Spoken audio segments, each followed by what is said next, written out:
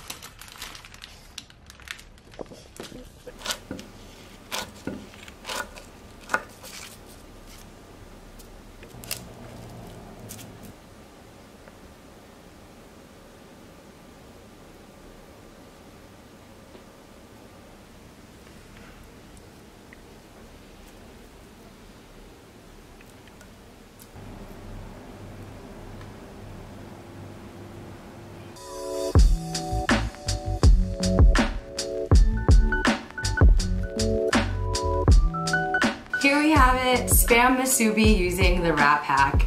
If you've been following me, you know my love for Spam Musubi. I've been to Hawaii twice now, and I think I've eaten Spam Musubi almost every day while I've been there. For those who are uninitiated, Spam Musubi basically takes Spam, which is a canned meat product that's super popular in Hawaii, as well as countries like the Philippines and Korea, and they combine it with sushi. So you put sushi rice and dried nori and wrap it all together and you get Spam Musubi. I actually got this bandana the first time I went to Hawaii when we went ATVing in Kualoa Ranch to kind of cover up the dust. And I thought it'd be a perfect time to bring back the 90s. Shout out to You Love Poon for my Lucky Cat bucket hat. So usually Spam Musubi just has teriyaki Spam, sushi rice wrapped in nori.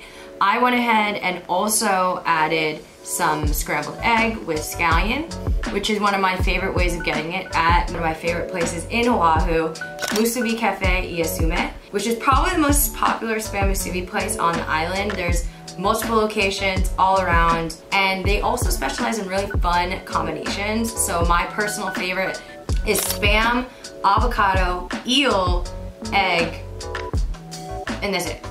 They also have one that's Spam, bacon, avocado, eel. I wanted to kind of honor theirs, so I also put some scrambled egg and avocado. But then I took it to the next level, and I also added some furikake, which is a Japanese rice seasoning that has dried seaweed and dried fish flakes and crunchy puffed rice, as well as togarashi, which is like a chili spice that you often find at udon restaurants to add to your soup.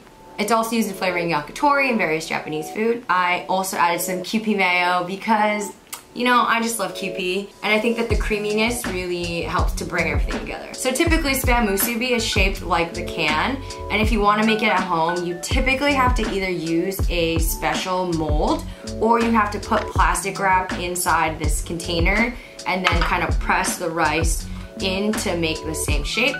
So in an effort to, you know, reduce waste, eliminate that plastic wrap, we've used a wrap hack, and it makes it super easy to build your musubi, and you can kind of add in all those different layers of toppings.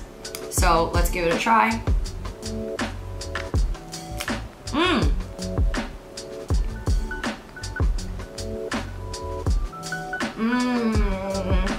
It's so good. I cooked my Spam really thin and crispy. And then I made a really simple teriyaki sauce, which is equal parts soy sauce, mirin, and sake. You kind of just let that simmer and coat into a glaze on the teriyaki. So you have that salty, slightly sweet, super savory Spam. And then you have the creamy avocado. You've got that white rice, which has been seasoned with a mixture of rice vinegar and sugar and salt in order to create your sushi rice. And Also the texture of the rice is just so good. You can really feel every morsel of rice. You have the fluffy scrambled egg, the creamy Kewpie mayo. I also add some chopped scallions for some extra freshness. And then you have the umami from the seaweed, from the furikake, and a little bit of spice from the togarashi. This is so good. I mean, check that out. So give this a try at home. You can totally customize it how you wish. Honestly, if I had some eel, I would add that into here without a doubt. It's at first like, what? Does that taste good? Trust me, it is so good if you like eel. But yeah, I mean, you can add pineapple to this if you wanted to. Another thing they do at Musubi Cafe Iyasume is they use shiso leaves and also pickled radish, which adds a really nice acidic pop. Run wild with your imagination and creating your perfect musubi without having to use any plastic wrap or Spam musubi mold. All you need is a scissor and your hands to fold that baby up using that TikTok bio wrap hack. So make sure to like and subscribe if you enjoyed this video, and stay tuned for more eps. See ya!